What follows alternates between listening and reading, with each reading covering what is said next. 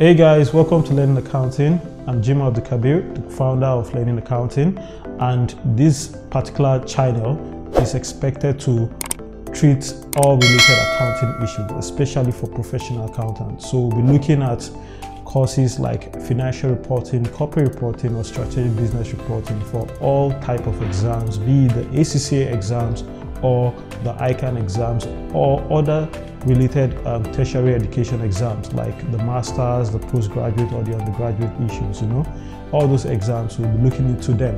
Now, I would like you to watch the video and drop any questions in the comment section, and I'll be here to answer your question for you. So stay tuned and watch the video to the end. Hello, welcome to Learning Accounting. Today we'll be looking at group question, and this question usually would be for a financial reporting exam, and it will cover most of the major areas that we'll probably have concerns with. So I think if you pay attention to this video, you might just learn something new, which might be of help for you, probably in the master's exams or professional exams, as the case may be. Okay, so let's get started with the question. So I've got a question here, and this is a group account question called Power Group, and it has a whole lot of information in it. We have income statement here, as you can see, with other comprehensive income. We also have a statement of financial position in this question as well, with some additional information. I won't say there are a whole lot of informations, but at least it covers all the areas we're expected to know.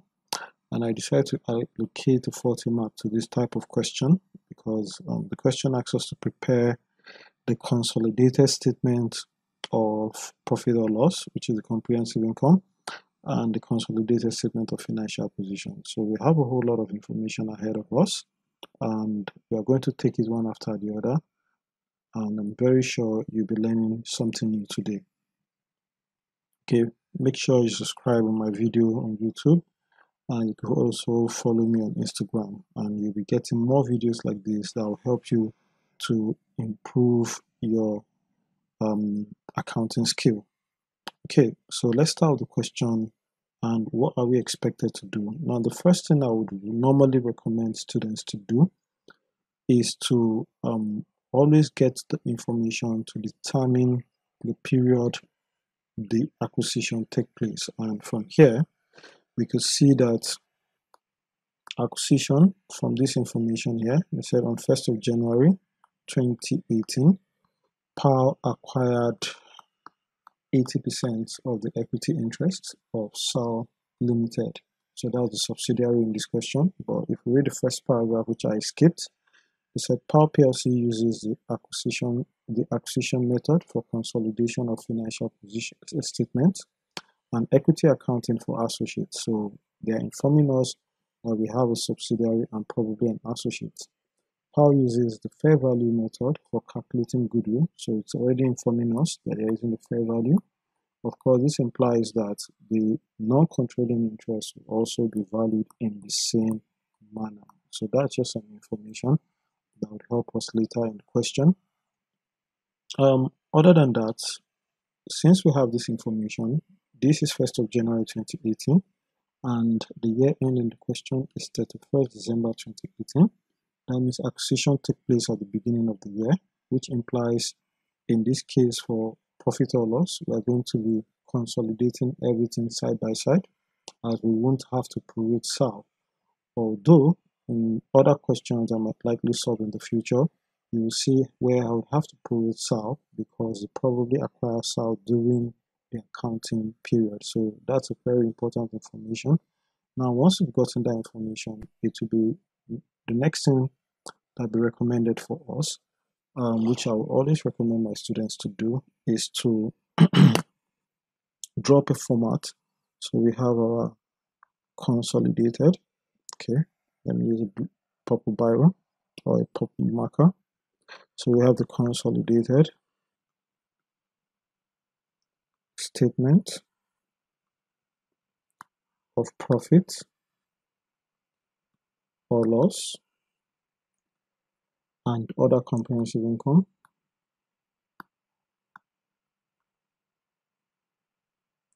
and other comprehensive income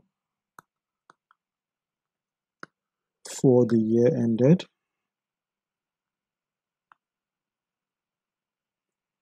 31st December 2018 according to this question. Our figure is in pound, so I'll just drop the zeros here. The first thing we have here is revenue.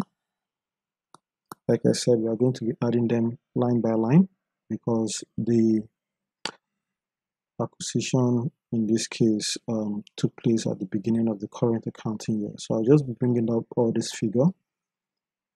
So we have 173,813.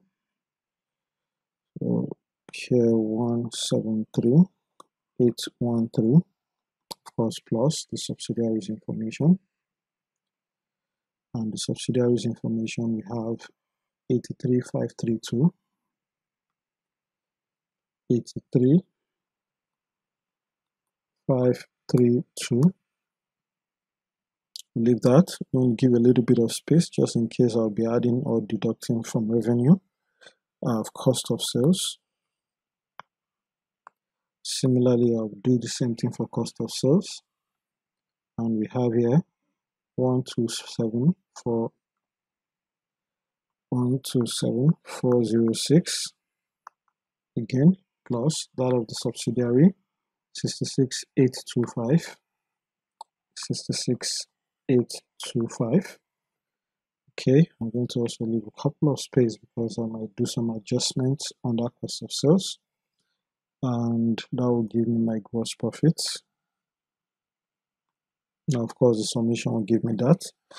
Normally, the next thing that should come will be distribution cost. And distribution cost, what do we have? We have 5570 and 3342. So we have 5570 and 3342. Because then we have the admin expense. So I'm just going to abbreviate admin expense. And what do we have under admin expense? 9738. 9738 plus 5010 plus 5010. Of course, if I was using an Excel, it would have been faster, especially for the ACC exams. But I just choose to use the writing board for today. Okay, after that, what do we have next? We have other income. So, other income.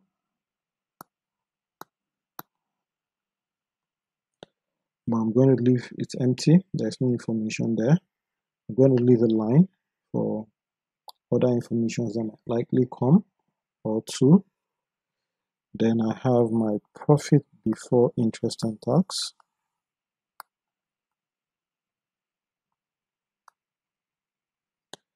Okay, we'll be working for that. After profit before interest and tax, then we have the finance costs.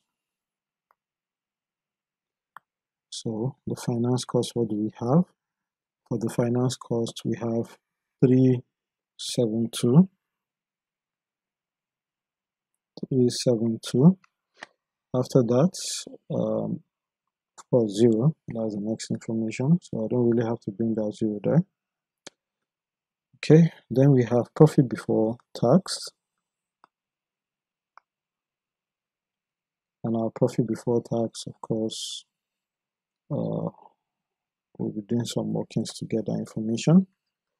Then we have our tax expense. And the tax expense for the parent, in this case, we have 8607. 8607 plus that of the subsidiary, we have 2700. Okay, and this gives me my profit for the year.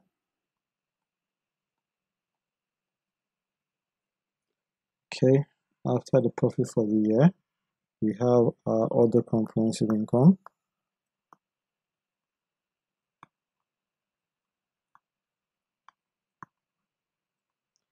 Now for the other comprehensive income, of course, So many things would come there, but in this question we just have gain on revaluation of land, gain on revaluation of land,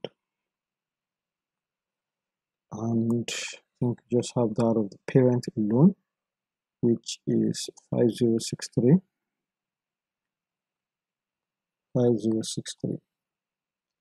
Okay, then we have the total comprehensive income.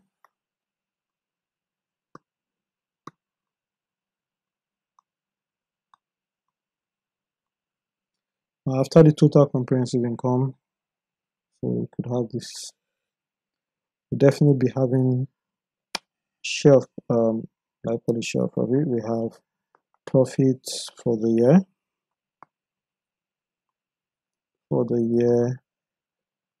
attributed, of course, the parents and the non-controlling interests. We just have to do this now to get the profit for the year.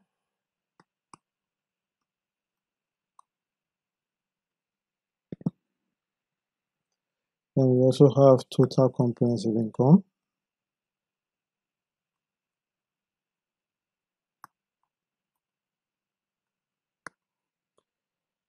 attributed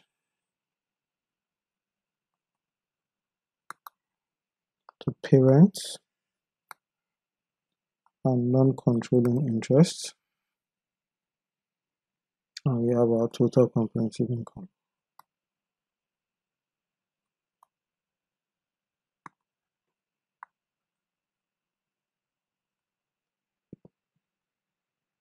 So that's just an aspect of what the requirement has asked us to do, and I've just created an empty format, bringing in some of this information. I've not considered the main requirement of the question, neither the first paragraph, and I'm going to do the same thing now for the consolidated statement of financial position. Now, I needed to do them both immediately so that by the time I start solving the question, I'll just be inserting the figures. Consolidated statement of financial position as at 31st December 2018 again, and definitely assets will come first. I'm going to abbreviate this one because of I don't want to take much of my time. Non-current assets. So let's pick up the figures here. So we have property, plant, and equipment. I'm going to also abbreviate my PPE. Okay, so I don't have to start writing story there. Property, plant, and equipment. Then we have investment in 10% loan. Now, investment in 10% loan from Saul Limited. Now, for this investment in 10% loan, I think I should make it clear. You can see the figure under the parents section here, and under the non-current liability section, you can see the figure under the subsidiary. So this is an intragroup transaction, and we are going to be eliminating it. Investment in subsidiary, of course, we give rise to goodwill.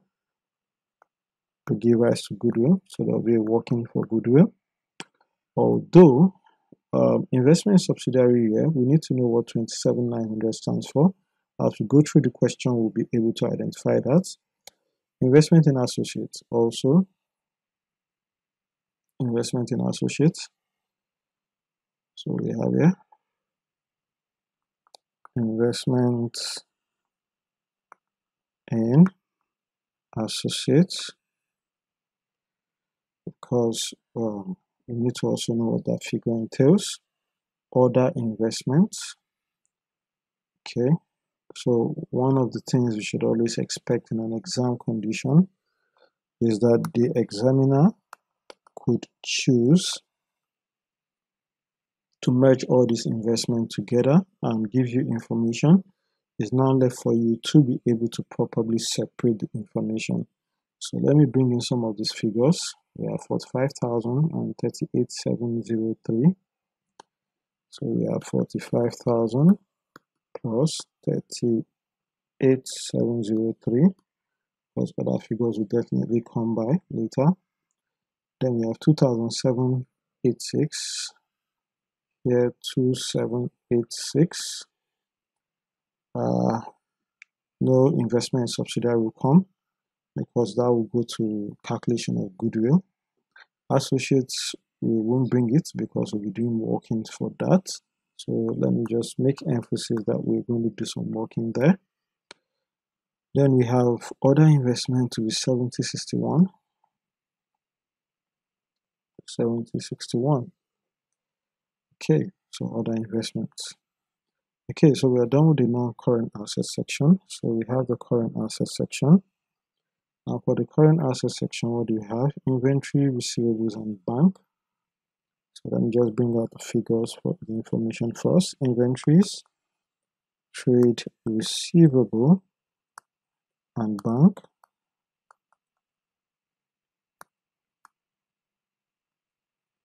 And the figures there we have 11,973, 11,973 plus 3,342, 3,342.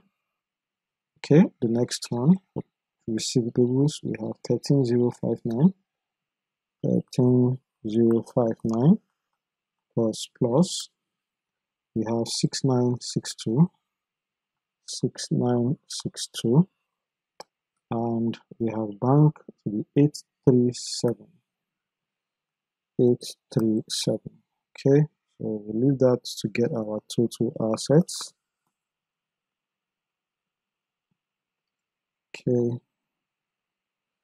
then we have the equity and liability section, and we have equity. Now for the equity, we have the share capital. Let me abbreviate the information. Let me just write it in full. Share capital. Now the share capital, for the purpose of consolidation, only the parent share capital comes in, and that's 27,842. 27,842. After that, what we have next is the revaluation surplus. So revaluation surplus. After revaluation surplus, then we have retained earnings. Retained earnings. So we're going to do some working here. Definitely going to do some working here because just have to mention that. And we have a non-controlling interest.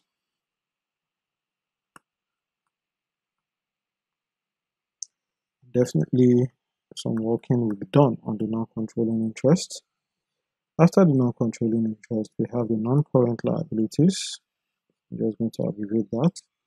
And the non-current liabilities, we have 10% loan note there.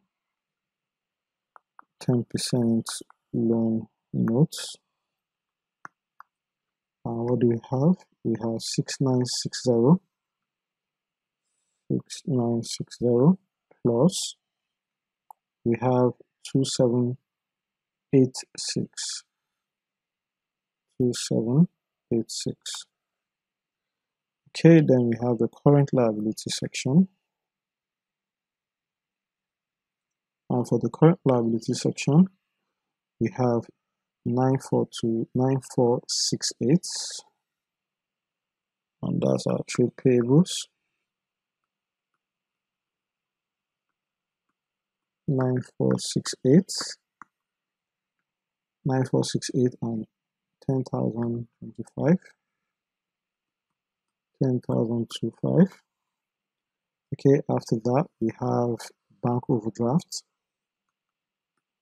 bank OD. And for the bank overdraft, we have 4734. 4734.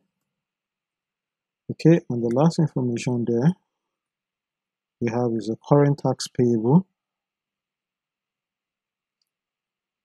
So we have current tax payable, and the figure there is 7797 plus 2228. 2228. Okay, so we'll be having our total equity and liability just there. Of course, I'm going to bring in a calculator now. So let me quickly get my calculator ready, just in case I'll be needing my calculator. So I don't need it now though. Just have to bring in my calculator. Okay, so what do we have? Let me see if I can get my calculator here. Okay, wonderful. So I have my calculator because these are the things I need for the purpose of solving this question. So you can see from the onset, what we've just done is to basically draft out the whole format from the beginning, down to the end, each and every line by line information. While we read through the question now, we'll be able to now bring in a lot of information that we've not taken into consideration. And that will also give me guidance of what comes next. So let's go to the question now properly, taking it from the beginning again.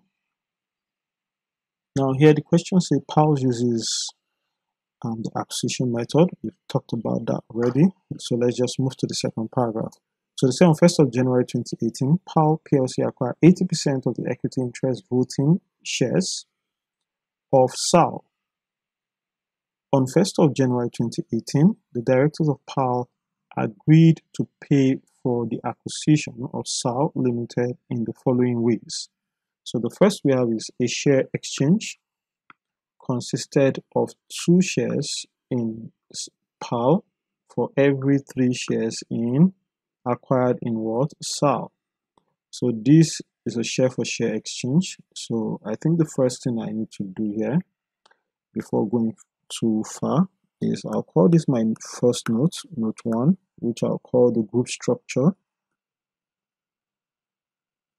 Now the group structure, PAL is acquiring SAL, and PAL has acquired 80% of SAL, therefore the non-controlling interest in SAL is 20%. I think that shouldn't be too difficult. Then we have, I'll call this my workings on purchase consideration, since the first information is on the purchase consideration for SAL. Purchase consideration for SAL. I have to use that because we have an associate. So the first is working 1, which is the share for share exchange consideration. Now for the share for share exchange consideration, we are going to be debiting the investment with the shares acquired. So let me change the color of my marker here. Now the shares acquired, remember we are acquiring 80% of SAL. So let's go to the financial position. We have 25065. 25065. Okay, multiply by the basis of acquisition, which is 2/3, multiply by the parent share price. Now we have to again come back to the question, back to the beginning. Now here we have the parent share price, PAL Group. You can see £5 there. So we are going to use £5. Okay, so here my calculator will come to the use, and of course 0.8. I think I should bring it to the side of the screen. 0.8 multiplied by 25065 because that gives me this figure, multiply by 2 divided by 3, that gives me this figure, then multiply by 5, and I get 66,840. 66,840. That's what I get. Okay. Now coming back again, I'm going to debit further. I'm going to credit my share capital and the share premium.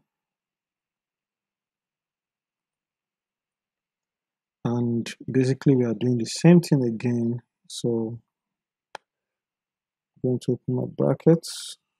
80% of 25065 multiply by 2 over 3 and multiply by 1, because the 1 is the par value there. Let's identify that quickly. So you can see here we have share capital of 1, £1 each. So that's why I'm using 1 here. So again, we'll do the same calculation. Of course, that will give me 13,368 if I'm to calculate it. 13,368, so that I don't have to go through the process all over again. I'm going to do the same thing here again. 80% multiply by 25065 multiply by 2 over 3 multiply by the premium, which is 4. Because anything above the par value is a premium, so